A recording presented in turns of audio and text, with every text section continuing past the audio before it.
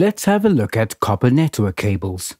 The most used cable in networking is unshielded twisted pair, otherwise known as UTP. The cable has 8 wires which are organized into 4 pairs. Each pair operates on the principle of balanced transmission, where each wire carries a signal that's the inverse of its counterpart. This design effectively cancels out electromagnetic emissions from the wires, enhancing signal integrity and reducing interference.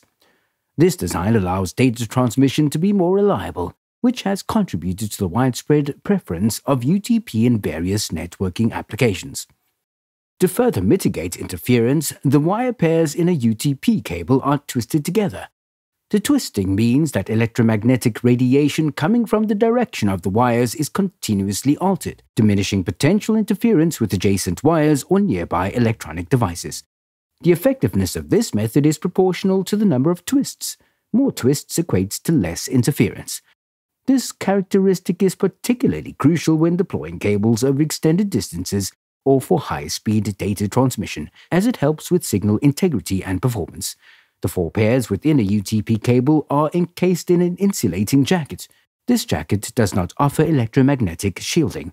However, this is typically not an issue if the cable is not placed near sources of significant electromagnetic radiation, such as fluorescent lights, motors, or heavy machinery. To determine the type of cable you have, simply refer to the markings printed along its length. In this example, the cable is UTP, so you'll find UTP on the cable itself. If your installation requires running cable through areas with devices that generate significant electromagnetic interference, be aware that there are alternative cable types specifically designed for such environments. To protect against electromagnetic interference, there's a shielded twisted pair or SDP. This cable type has electromagnetic shielding inside the cable to protect it against interference. The basic type is screen cable, which has 1 layer of shielding around all 4 pairs of wire. Since SDP cables offer enhanced protection against interference, they're often used in areas where there's a lot of electromagnetic interference or areas requiring high-speed data transmission. For example, areas with power lines, electrical rooms, near generators, or for data transmission over 10 gigabits per second. Since the cables are shielded, they have higher reliability than unshielded twisted pair cables. This is why they are more reliable at higher speeds. The basic SDP cable will only have 1 layer of shielding. You can also get full shielded SDP where the outer shielding is present, but there's also shielding around each pair of wires. SDP cables, which cost more than UTP cables, are also not as flexible and thus are harder to work with. There are also other factors to consider before purchasing a cable. The cable will be made to a particular standard referred to as CAT followed by a number. The higher the number or standard, the higher the data rates the cable can support. The cable will have printed on it which standard it is made to. For the A+ exam, CompTIA only has the 4 standards listed as exam objectives. There are other standards above this as well. If you purchase a cable of high standard, it'll be of better quality and thus will support faster speeds. The oldest standard is Cat5. This only supports up to 100 megabits per second. It's pretty common for devices that support at least 1 gigabit per second nowadays. So I personally would not purchase Cat5 cables anymore. At a minimum, I would purchase Cat5e cables.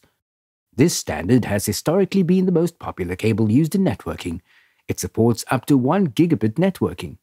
To attempt to future-proof myself, I generally only purchase Cat6 cables or above, since they're created to a higher quality than Cat5e, and data transfer over the cable may be better than Cat5e in some cases. Cat6a cables have the advantage over Cat6 cables that 10 gigabit speeds can be transferred over 100 meters rather than only 55 meters. Unless you're running cables over 55 meters in length, this is not a concern. So for my network cables, I just buy a minimum of Cat6. If a cable with a higher Cat rating is available for a good price, it's still worth buying if you don't mind spending the extra money. Understanding copper cables is straightforward for most practical purposes. In real-world scenarios, you're likely to choose UTP cables for standard office computer setups.